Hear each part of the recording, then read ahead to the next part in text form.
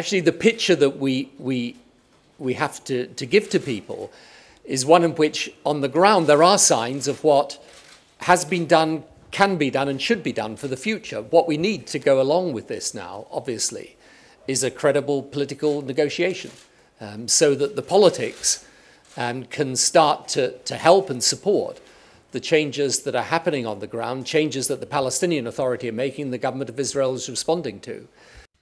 The Palestinian Authority has made significant progress. Today, Palestinian institutions compare favourably with those in established states. We also welcome the new Palestinian National Development Plan, and I pay tribute to the work of Prime Minister Fayyad.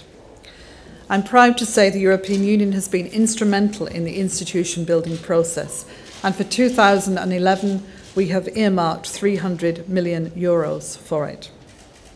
Yet it's clear that these achievements can only be sustainable in the event of a political breakthrough. The international community should not let these concerted efforts go to waste. The opportunity should not be missed.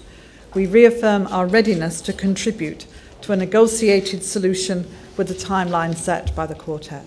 We all have agreed to support the Palestinian Authority in seeking observer status to the World Trade Organization.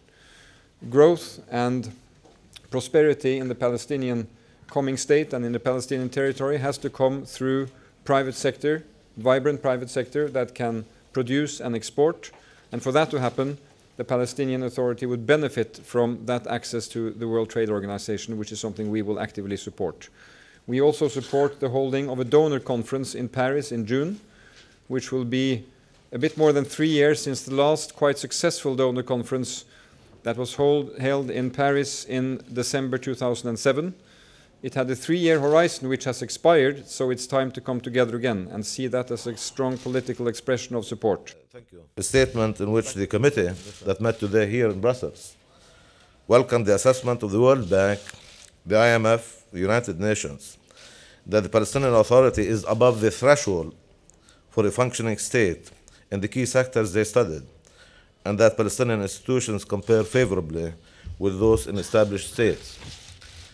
That, to us, was the object of the exercise embodied in the program that we launched in August of 2009. Nevertheless, Israel has taken very important decisions in the last few months to create a stable humanitarian and economic situation for Gaza. We have opened the crossings for all goods. We have approved 130 projects to be implemented by the international community.